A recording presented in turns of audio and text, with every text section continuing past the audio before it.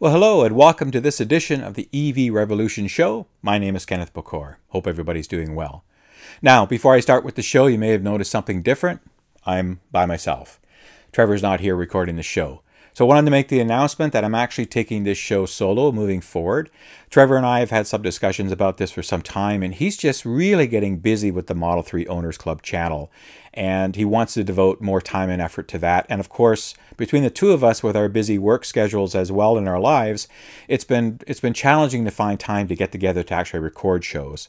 So Trevor wanted to dedicate more time to his show, and I wanted to, of course, continue moving forward with the EV Revolution show in the format that we've started. So I want to, of course, continue to wish Trevor all the best in the Model 3 Owners Club channel, and hope that you will continue to tune in to myself and to this channel to follow me on my journey as I explore the EV world. And also wanted to let you know, in case you're not familiar, I've also released and starting to do some audio podcasting. So this is something to kind of fill in some time between the shows, bring in some different guests, talk about some various subjects in the EV world and so forth. So if you go to iTunes and you search for EV Revolution Show, you'll find the audio podcast information there, and you can subscribe as well. It's also available on the audio podcast feeder site at www.evrevolutionshow.com, and you can check that out. So I thank you for that, and let's get right into today's show. Now, one of the things we get asked a lot about from people who are looking at EVs is the environmentally friendliness of them, I guess, if you want to say. And this is a reference, an article that came out through Science Focus, and it's a report actually done through BBC World Service and Crowd Science. And it's a 2014 EU study, but it's still fairly relevant from that perspective. In fact, if anything, the data will be more ambitious towards the EV side. But it basically looks at green and the energy supplied to both fossil fuels and electric cars, and how green those fuels are, looking at emissions, basically CO2 emissions from those sources. So really, green energy, of course, depends on how that power is generated, right? Whether it's through coal or whether it's through fossil fuels or through solar, wind, etc. And, you know, the study found that even if power from the dirtiest coal-fired plants are produced, the electric cars actually still have a lower CO2 emissions overall, because stations turn fuel into energy more efficiently, actually, than multiple small engines, as in ICE vehicles.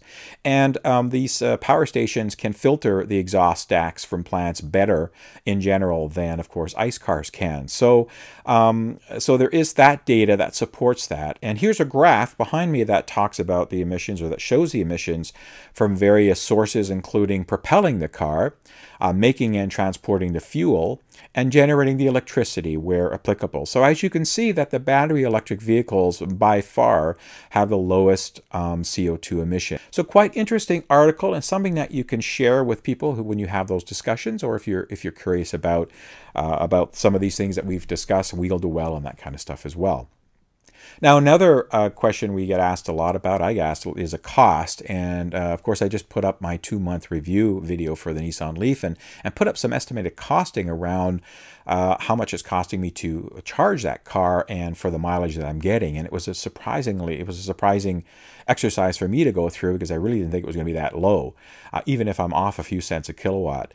But here's a study that came out, and it's a article from cleantechnica.com website, and it talks about supercharging versus gas. So taking, of course, the infamous Tesla supercharging network and utilizing that to do long distance journeys. And of course, supercharging, because Teslas have the best long range capabilities of EVs so far in any markets. I mean, the Bolt does pretty good as well. But using electricity in this case as the cost for gas for your trips, and comparing that to fuel. And this study did a comparison of the Model 3, the X, and the S versus a 20 mile per gallon SUV. This is an American study, by the way, and a 50 mile per gallon hybrid. And they calculated the cost for fuel for a 1,000-mile journey or 1,600-kilometer road trip. And supercharging, they based the rates of around between 20 cents per kilowatt hour and 26 cents per kilowatt hour in the U.S. I won't get into how accurate that is. They looked at different states. And as you can see in the chart behind me, it breaks it down for some of the states that are there. And of course, the numbers that came out of that. And the surprising thing is that the Toyota Prius, in this case, that they used for their hybrid, scored very well. It actually has a costing just less actually than even the Model 3. And that's, I think, because of the efficiency of that hybrid model versus, of course, pure electric from today's standards.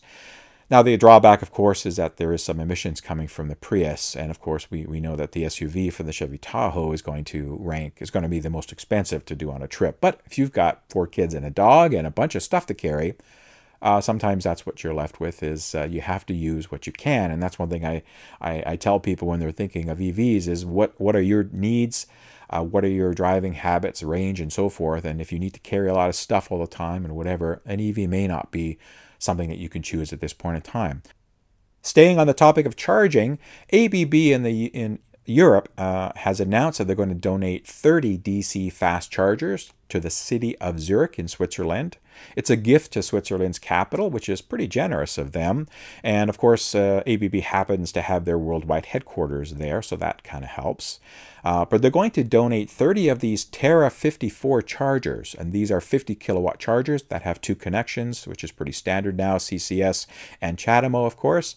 And the city is working with ABB to look at locations and who's going to operate those from a service provider perspective.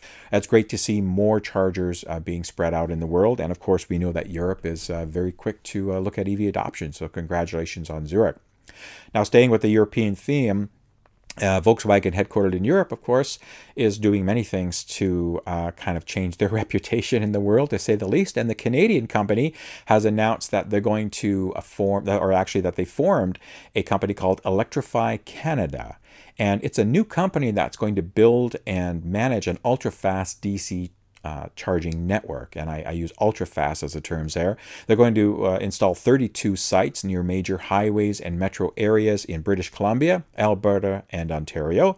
I'm surprised why Quebec's not on that list, but I'm sure that that'll be added later on. Each site will have 4 chargers. Again, there'll be dual CCS and CHAdeMO, and they'll be 150 kilowatt to 350 kilowatt capable, and that's where the ultra-fast comes in for the DC charging. Of course, they'll be also have the ability to deliver 50 kilowatt and for your standard cars. They do plan on having this out by the second quarter of 2019, so that's pretty aggressive. It's only about a year away, basically, maybe just under a year. Let's see what happens there. Now, switching gears, let's talk about some of the auto manufacturers. Tesla, of course, is always at the top of our list.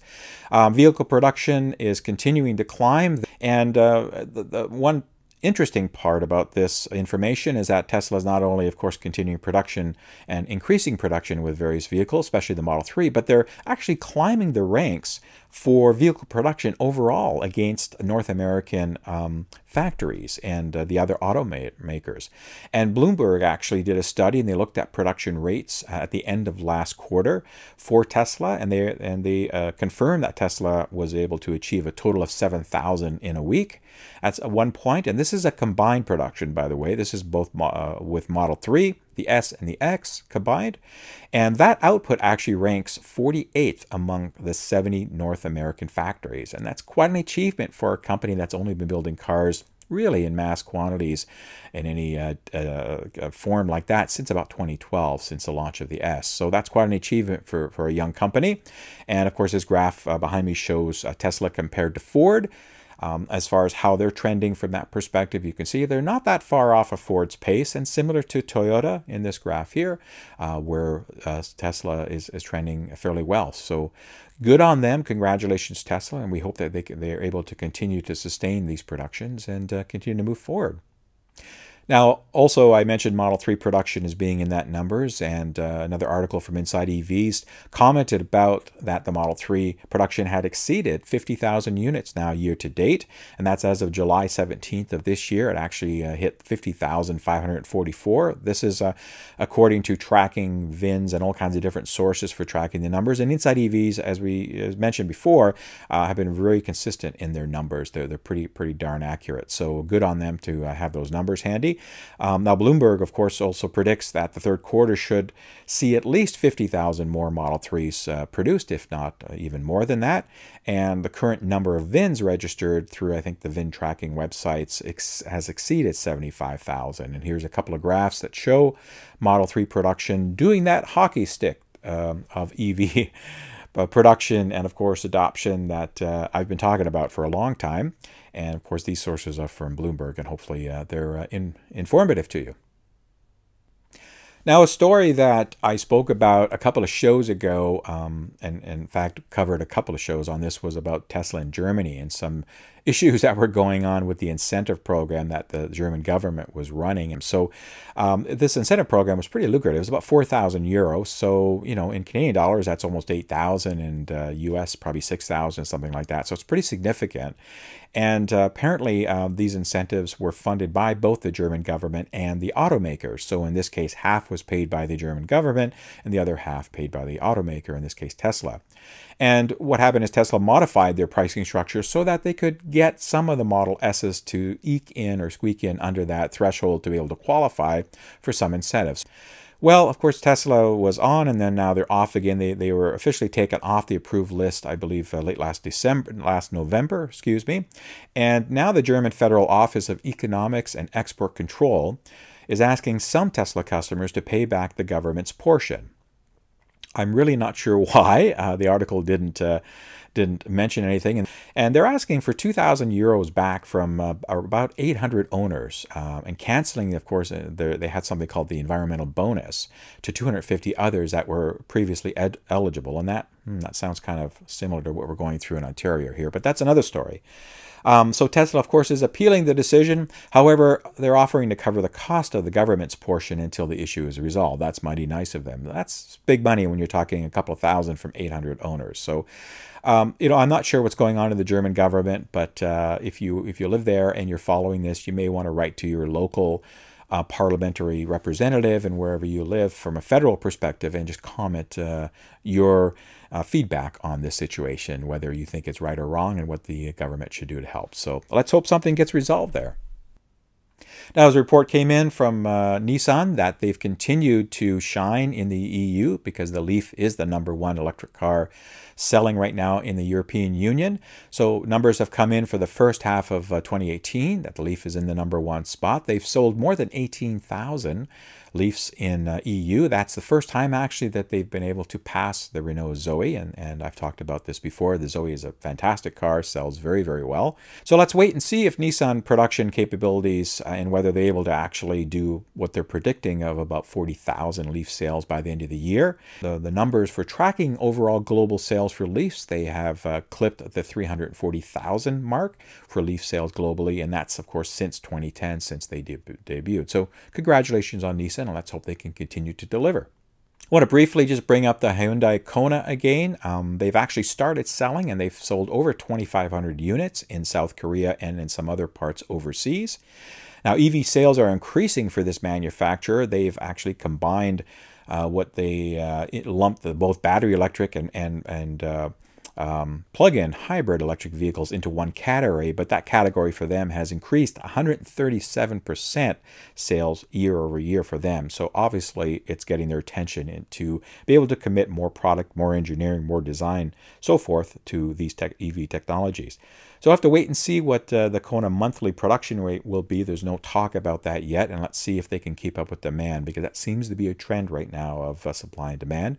But good on Hyundai to at least starting to get some of these vehicles out there.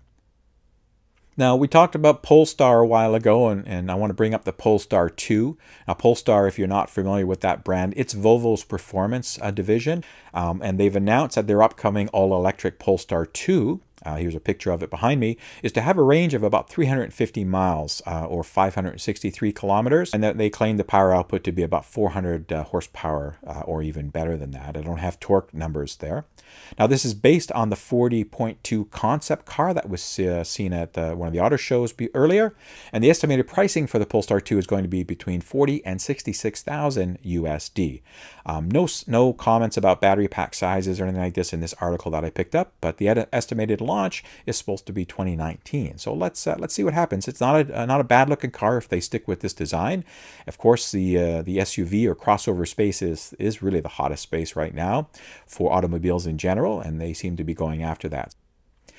Now, in other news, I talked at the last show about some mass transit and some commercial applications for electric vehicles. And I want to continue on with that. It's really nice stories to see this, and there's a lot of them coming out, but I picked a couple that I wanted to talk about today. Chinese manufacturer BYD has been awarded a supply contract for 42 articulated buses for the city of in Norway, actually, excuse me, and these are for the city of Oslo. They're planning on delivering these in the second quarter of 2019 to Nobina, I believe is the bus company. And Nobina intends to replace their current fleet of diesel buses with EVs on a lot of major routes in the Oslo area. So good luck to them on that. These are pretty cool looking buses, and we are seeing a lot more buses and mass transit applications, especially in trial basis with a lot of municipalities and areas around the world. Now, London in the UK, they actually are working with BYD and ADL to deliver 37 double-decker electric buses for that city. They're also going to be delivered in the second quarter of 2019 to Metro Line. Now, these are a little bit different, where they're going to be assembled in the UK by ADL. They're using BYD's battery and powertrain technologies and engineering, and ADL will provide the bodywork and the interiors for these buses. They're kind of cool looking buses, as you can see for the image behind me. They are eye-catching styling, and they're going to use BYD's iron phosphate batteries, which enable the buses to run all day on a single charge, and that's kind of what you want from a mass transit. Therefore, they can really take advantage of time of use or cost-effective off-peak charging for these buses to lower their operating costs. So we'll have to see what happens. The fleet will service Route 43, which is running through the heart of the City of London and one of London's busiest routes. And just as a fact, there's definitely more business there to be captured by electric bus manufacturers, because there's currently over 6,800 double-decker buses in London. So, of course, the market potential is high. And I mentioned earlier about some of the models and the production timelines, and that supply is not meeting up with demand at this case. And this is actually a challenge right now for many EV consumers who are actually on the market. I mean, we've been talking, I think, in the past, certainly I've been talking about, charging availability and the benefits that you can charge at home, and there's much more infrastructure now outside of the home and abroad. Of course, the lower costs of quote-unquote fuel, which is the electricity, not gas, and of course maintenance costs being lower. These are all big benefits to EV adoption. Well, obviously this is working because people are getting attention now. Actually, consumers are looking to buy EVs. And with the tremendous growth in this sector, we're seeing more product, we're seeing more manufacturers get into the game. However, the challenge right now is availability, and delivery wait times for new orders are just getting longer and longer. So current wait times right now, as of the show taping today, for Tesla, new orders for the Model 3, I'm not sure what trims these are. This is a report that came from cleantechnica.com, and they linked it from evobsession.com. They don't claim the trim levels, but certainly the Model 3, they're claiming that September to November right now are wait times or delivery times for the Model 3 on a new order. Model S is November, and the Model X is November as well. So, it's a few months that you have to wait for cars. Not a lot sitting around in showrooms, obviously, from Tesla's perspective. Now, Chevrolet with the Bolt, it's up to a year to get a Bolt. Chevy has claimed that they're starting to increase, or that they have increased production. But I'm not seeing any changes to delivery estimates at that point, and that stays true here in Canada as well. I'm hearing next year for deliveries for the Bolt right now, so hopefully they can crank some more of those out. Nissan Leaf, which we talked about earlier, has over 35,000 orders placed, and demand is of course outstripping the sales worldwide. In some areas they're sold out. I talked about information that I heard that Nissan is pretty well sold out here in Canada for new orders, and that they're taking orders now for 2019 calendar year. And Hyundai, I talked about the Ioniq before, that demand is certainly exceeding production in all geographies that I'm hearing, that there are 6-month plus wait times for the Ioniq. I believe that there's some battery shortage issues that are helping to fuel those wait times, but hopefully they can get things sorted out. The VW e-Golf, it's still in very limited production as VW looks to switch over into the ID platform and start coming out with those cars in 2019, 2020, those vehicles. So they're not really anxious to build a whole lot of e-Golfs. Primarily they're focusing on the EU market because that's their biggest market and getting deliveries there. There has been some very small numbers in North America, but it's, again, saying production is limited, so don't hold your breath for anything in North America. And the Renault Zoe, I wanted to throw that in there, but they've got a 5 to 6 month wait list in the UK, and I believe about 3 to 6 months in the EU. So even they're struggling to keep up with demand, and it's a great car, the Zoe, and it's good to see the demand. I'm hoping that all these manufacturers can kind of really gear up and start cranking out these cars to meet those demands and to get these cars on the street. That's what's important. All right, so it's time to get into Mailbag. What I'm trying to do on these shows is keep them a little bit shorter and provide more frequent shows to that. So I have a couple of emails that came in over the last few weeks. One is from Thomas. Now, Thomas doesn't say where he's from, but he was just basically asking about the value of the Leaf versus a Model 3. And, you know, he's got some family and some friends that are talking about that, even when you look at the base Model 3. Yeah, I mean, when you look at pricing, the Model 3 certainly becomes very competitive against the Leaf. But well, first thing I want to say, and I won't talk a lot about this topic, but they are different cars, and they're targeted at different markets, right? The Tesla is after that luxury mid-size market. You know, they're going after the 3 Series BMW, the Audi A4, the C-Class Mercedes, and so forth. That's their target market. The Nissan Leaf is targeting the Chevrolet Cruises and the Focuses and this kind of the Elantras and these sort of marketplaces. So they are going after a different demographic and a different buyer market.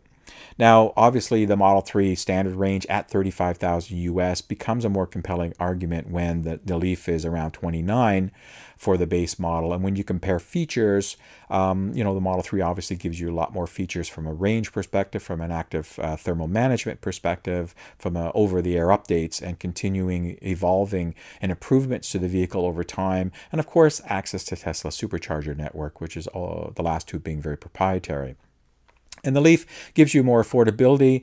It gives you a lot of features when you up it to the SL trim. Even the midline trim gives you a lot of features for the dollar there, which you would have to pay extra for on the Model 3, and that starts driving the price up. So it's a hard topic to actually talk about and to give a definitive winner for each one. Everybody, you know, people watching the show are going to have their own opinions, but they are targeted at different markets for different use cases. So it really depends on budget. It depends on driving habits and range, access to charging networks, and all these other elements, you know, climate and things like that as well. Which one might be better suited for you? And that's what I would take back as far as information there. And hopefully that's helpful. And my second question for Mailbag comes from Tobias from Germany. Thank you, Tobias, from this. He basically asked, what do you think about the first European country where we think the Model 3 might go on sale? So obviously, I'm not 100% sure. I don't think really anybody knows for sure. Tesla keeps this information very tight-lipped, but I would guess if there's any EU country that's going to get the Model 3 first, it would be Norway. Norway's been leading, of course, EV adoption for several years now, and of course EV adoption from a Tesla perspective. There's a ton of Teslas out there, so that would be a good guess. Maybe Germany might be second, even with their bit of a Tesla incentive war that seems to be going on. I think that country is ripe for Tesla to start initial deliveries of the Model 3. It will do very well against that marketplace and those climates. And then other countries after that, with sticking with left-hand drive needed countries, of course, because right-hand drive will take a little longer for Tesla to get the Model 3s out. You know, we're hearing obviously, I think around mid of 2019 for timeframes. So that would be my guess from a country that may get it, but maybe somebody wants to start a pool for charity and we can all put some bets in and see what happens. But thank you very much for Tobias for the question. Appreciate you sending me an email. So that's it for this edition of the EV Revolution Show. Hope you like a little bit shorter format and a little bit bounce around on the topics just to give you a spattering of what's out there from the EV news perspective. Certainly always love to get emails and comments and questions, of course, sent to me. You can do that through evrevolutionshow@gmail.com. If you want to follow me on Twitter or communicate that way, you can reach out to me at EVRevShow. It's a Twitter handle. Please, of course, subscribe to this YouTube channel. Basically, I've had to start this channel all over again. So I'm not linked in any way to the Model 3 channel at this point from a YouTube analytics, metrics viewpoint as well. So every subscriber means a lot to me. I'm hoping to grow this channel so that it can get better credibility, of course, and it gives me more access to manufacturers and vehicles and stories that I want to follow in the future. So I would appreciate if you did subscribe to the channel. And as I mentioned, the new audio podcast that I've launched, I just put up episode 2 yesterday, so please check that out. It was a great episode with some special guests that I had there, so please have a listen in on that. And lastly, I just want to remind viewers that I have started a separate Patreon campaign for this channel dedicated for the EV Revolution show. You can go to www.patreon.com/EV Revolution Show, and you can contribute there. Anything would be much appreciated. Patreon revenues from the Model 3 channel are 100% going to Trevor at this point, since I'm not affiliated with that channel anymore. So I'm starting all over again with that, folks. So I would appreciate anything that you could help me with through Patreon if you choose to help support the channel, so I can continue to upgrade tech and get better at that. I still plan on doing some more traveling to different areas and so forth, and 99% of this comes out of my own pocket. So especially, actually now it's 100% out of my own pocket for all the effort and time that I put into this show. So I appreciate you subscribing, and anything you'd like to do on Patreon would be thankful. So that's it for this edition of the EV Revolution Show. Thank you very much for watching. Everybody stay safe, and until next time, goodbye. Take care.